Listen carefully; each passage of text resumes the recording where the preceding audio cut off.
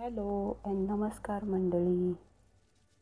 Crochet kit घेऊन सगळे ready आहेत ना? आज yarashcraftच्या मल्टीकलर्ड क्रोशेट सिरीजमध्ये आपण बनवणार आहोत पंचकोनी ग्रॅनी स्क्वेअर. पंचकोनी ग्रॅनी स्क्वेअर म्हणजेच पेंटॅगोनल ग्रॅनी स्क्वेअर, ज्याला 5 कॉर्नर्स असतील. चला तर मग सुरू करूयात पंचकोनी ग्रॅनी स्क्वेअर बनवायला. यात आपण 2 कलर यूज करणार आहोत. 2 प्रकारचे मोटिव्स बनवले आहेत पंचकोनी ग्रॅनी स्क्वेअर. एक आहे फोरप्ला यार्नमध्ये येलो आणि ऑरेंज कलरमध्ये बनवला आहे, आणि हा दुसरा जो आहे तो मी वर्धमान मिलेनियम प्रकारच्या यार्नमध्ये बनवला आहे. तर ह्या लोकरमध्येही तुम्ही स्टोल किंवा स्कार्फ असं बनवू शकतात. असे वेगवेगळे मोटिव्स बनवू. इथे मी हे 2 कलरमध्ये बनवले आहेत.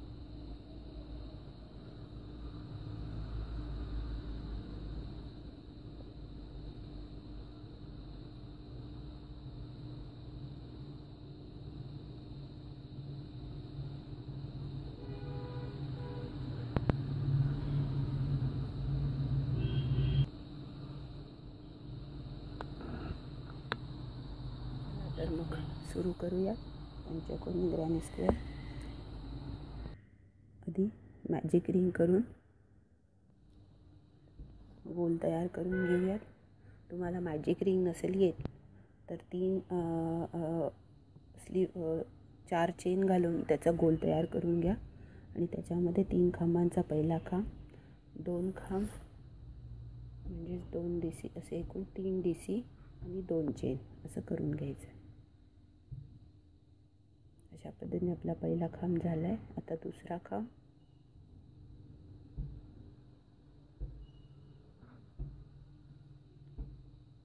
मॅजिक रिंगमध्येच तिसरा खांब. हा आपला पहिला राऊंड आहे. आता पुढे 2 चेन,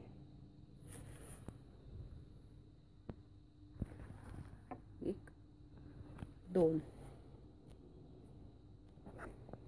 पुन्हा 3 खांब.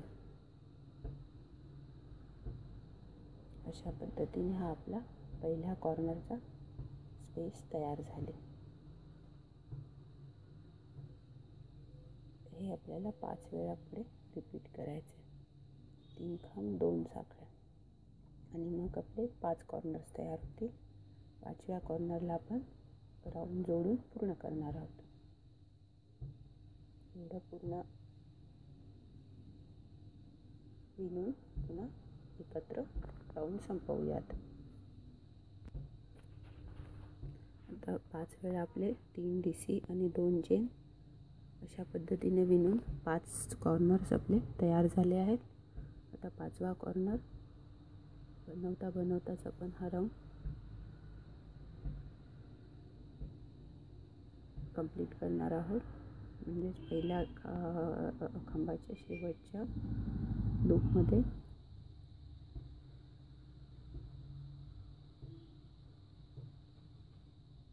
मुका खांब घालून पुढचा राऊंड चालू करणार आहोत.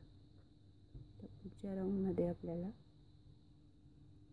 कॉर्नर्स बनवायला सुरुवात करायचे.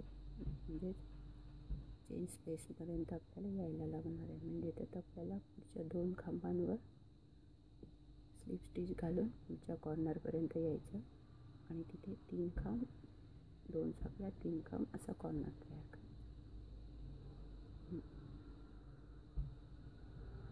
पहिल्या 2 खांबांवर स्लिप स्टिच घालून कॉर्नरपर्यंत आपल्याला यावं लागणार आहे. पहिली स्लिप स्टिच, दुसरी स्लिप स्टिच, आणि ह्या कॉर्नरमध्ये 3 खांब, 2 साखळ्या, 3 खांब. पहिला खांब हा चेनचा असणार आहे, दुसरा,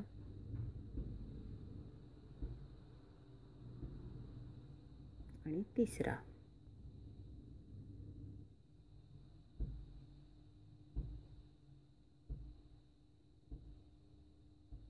आणि 3 चेन किंवा तुम्ही 2 चेनही करू शकता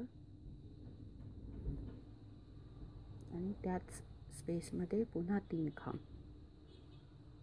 अशा पद्धतीने आपला पहिला कॉर्नर तयार होणार. ह्याच पद्धतीने आपल्याला पुढच्या 4ही स्पेसेसमध्ये कॉर्नर तयार करून घ्यायचं. कॉर्नर झाल्यानंतर एक चेन आणि मग पुढचा कॉर्नर, असं 5 वेळा करायचं आहे आणि मग आपला राऊंड कंप्लीट करायचा आहे.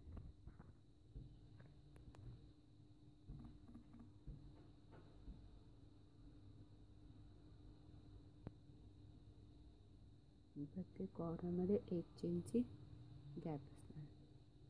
या पद्धतीने 5 कॉर्नर्स बनवून घ्यायचे. जॉईन करताना बरोबर करूयात. अशा पद्धतीने आपला पंचकोनाचा दुसरा राऊंड झाला आहे. पंचकोनाला आकारही खूप छान आला आहे. इथे आपला हा राऊंड पूर्ण होतो.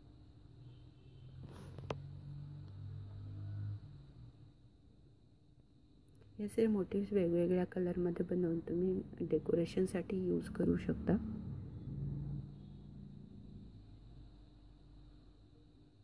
इथे आपण आता दुसरा रंगाची लोकर जोडणार आहोत. लोकर जोडताना नेहमी कॉर्नरपासून जोडली आणि कॉर्नरपासून जर पुढचा राऊंड करायला सुरुवात केलं तर करायला सोपंही जातं आणि आपल्या प्रोजेक्टचा शेपही तसाच राहतो आणि छान येतो. आता आपण हात कट केलेला दोरा आधी मागच्या धाग्यातनं ओढून घेणार आणि लपवून घेणार आहोत आणि पुढच्या राऊंडला सुरुवात करणार आहोत.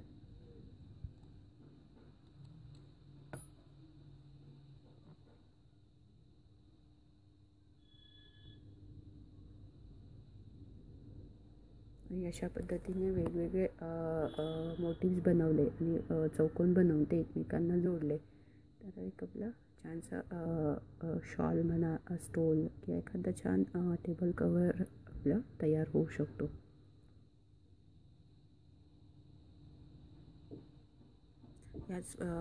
याच पद्धतीने तुम्ही क्रोशात, मी इथे लोकर वापरून हा नमुना बनवला आहे. तुम्ही कॉटनचा अँकर कॉटनचा थ्रेड येतो तो वापरूनही अशा पद्धतीने नमुना बनवू शकता आणि ते एकमेकांना जोडून एखादी शॉल किंवा टेबलचं कवरही बनवू शकता. आता मी इथे पुढचा लोकरीचा रंग जोडती आहे.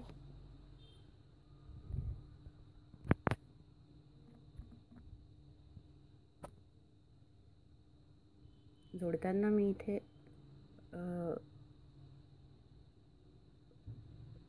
क्रोशेट खांब करूनच जोडला आहे. तुम्ही स्लिप टिच घेऊनही जोडू शकता. पण अशा पद्धतीने खांब करता करताच नवीन दोरा जोडला तर आपल्याला जेव्हा आपण राऊंड पूर्ण करतो तेव्हा ते आपल्याला पूर्ण करायला सोपं जातं आणि फिनिशिंगही चांगलं येतं.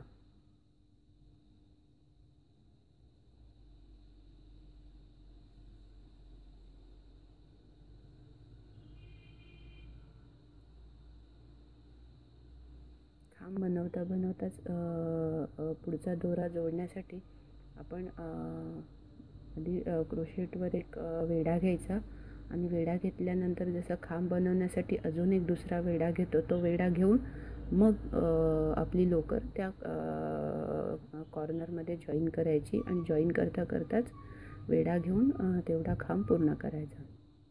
पहिलाच खांब करता वेढा घेऊन लोकर जॉईन करणं असंही म्हणतात.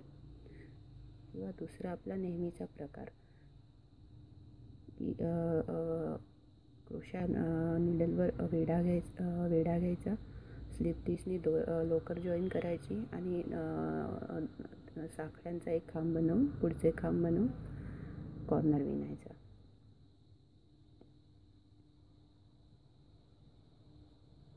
तर ह्या राऊंडमध्ये आपला एक कॉर्नर येणार, एक चेन येणार, त्याच्या त्यानंतर पुन्हा एक तीन खांब पुढच्या स्पेसमध्ये येणार आणि मग कॉर्नर येणार. अशा पद्धतीने आपण राऊंड पूर्ण करणार.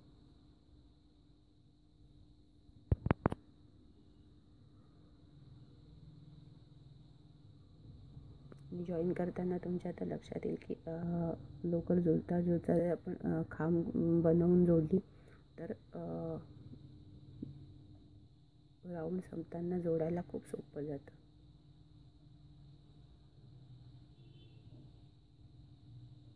आणि आपल्या चौकोनाला बॉर्डरही छान येते.